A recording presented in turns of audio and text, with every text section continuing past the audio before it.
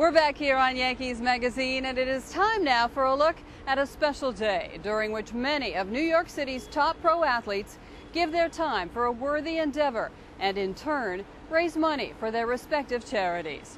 For the 7th year in a row, BTIG held its annual Commissions for Charity Day.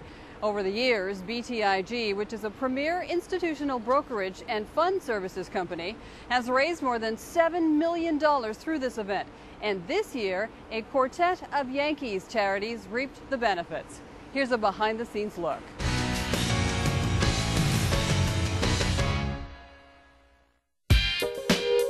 U.S. Bank Corp for sale. We got the U.S. Bank. We traded 700. We're still a seller of American Express.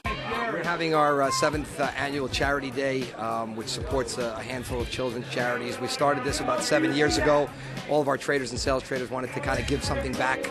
It's very self-satisfying, and every single person in here is happy to kind of take their commissions for the day and give back. The representatives from the Yankees organization that were present were Joe Girardi and his Catch-25 Foundation benefiting research for Alzheimer's disease, Reggie Jackson's Mr. October Foundation, which provides computers to children in need, Johnny Damon and his support for the Johnny Damon Foundation, which supports the Wounded Warrior Project, among others, and Jorge Posada, represented by his wife Laura, and the Jorge Posada Foundation, which of course raises funds for craniosynostosis. This is great, in a time when the economy is so bad and people are losing so much money. I think, it tells a lot about this organization that they are taking the time to raise money for all these foundations, and just, these guys are losing their commissions, but they know they're going to a good cause. Hey, Jimmy, buy me 500 for the rest. I think it's awesome. Wow, what they're doing is going to help benefit so many charities out there, and I'm very grateful that they invited me here. The nice thing about it is it helps my charity, and so it's I'm very fortunate and grateful. I'm thankful for what's going on with me and what's going on with the foundation and my foundation and the people that I can help, and I'm grateful. It's just wonderful because there's so many people in our world that are hurting, whether it's people falling on hard times or people that have illnesses and diseases. And for Stephen to donate $25,000 to our charity, and we'll disperse it amongst Alzheimer's patients, cancer scholarships for kids. It's just a wonderful event. And you think about pressured jobs, and people always talk about my job. This is one job I wouldn't want.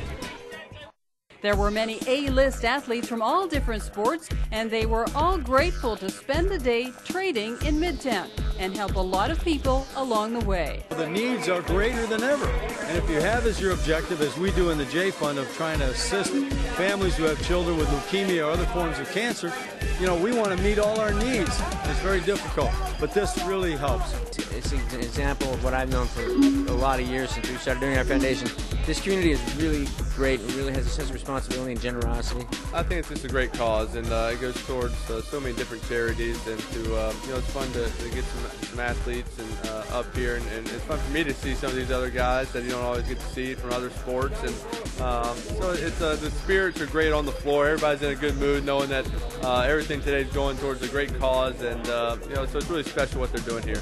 It can sometimes get intense on the floor, and for all those who attended, it was a look at an occupation very different than the respective sports they play. I think there might be more stress here than trying to hit a 95-mile-per-hour fastball. This is great. Organized chaos. It's just like the sideline sometimes on Sunday. The yelling back and forth. It's pretty good stuff. No, this will never be my job. I might be a runner for lunch or something and get some, take a little bit of everyone's lunch, but that would be it. Approximately $3 million will be donated by BTIG. Over the past 5 years, the Commissions for Charity Day has raised over $10 million. From a personal standpoint, as well as I think a firm philosophy, we try wherever we can to help those a little less fortunate, especially the kids. And as you can see, we've got a lot of both celebrities and athletes up here that are also willing to kind of contribute to the cause. So it's really a nice day, and it makes everyone here feel really good.